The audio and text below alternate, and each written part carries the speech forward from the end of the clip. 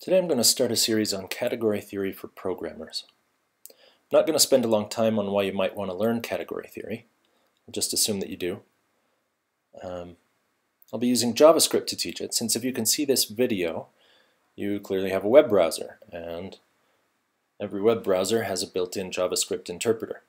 I'm using jsfiddle.net to do my code demonstrations here, but you could use Square Free Shell or the built-in console in Chrome or Safari. You can download Firebug if you're using Firefox. Lots of different options.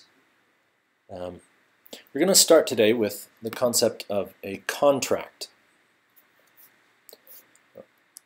This is a simple contract.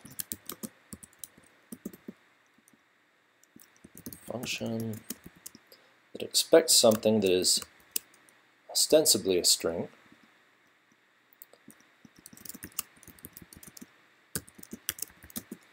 If it's not a string, then we're going to throw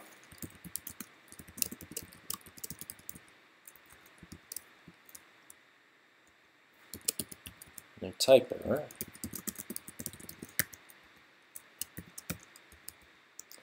Otherwise, just return the string itself.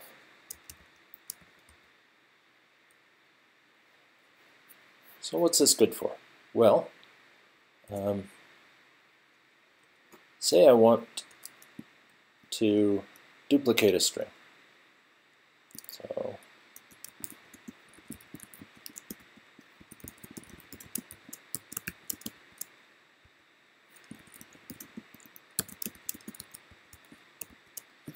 do that,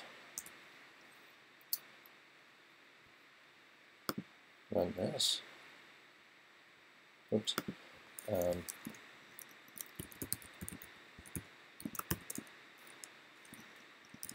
repeat 5. Clearly there's a bug here.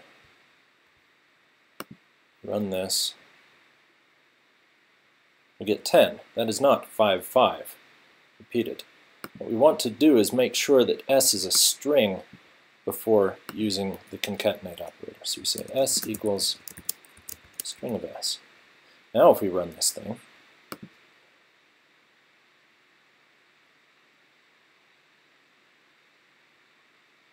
we get an exception. Hey, expected a string. Right now I've got it breaking on exceptions, but come back here to the console. Hey, I expected a string. On the other hand, if we put string 5 and run it, then we get what we expected, 5, 5. That was kind of a contrived example, but a more serious example is when you're talking about the z-index of a div. So the z-index is a number, but it is stored as a string. So if we have something like the z-index is 5, if I want to increment the z-index, I have to be careful not to say this, because this is going to simply tack a 1 onto the end.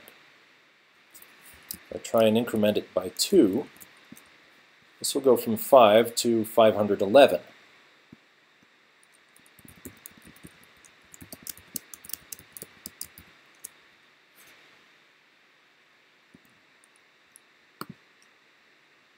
Right there, 511.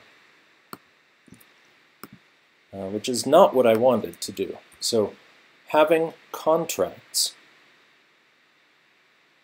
helps us check the type of things before we work on them, and they fail in strange and mysterious ways.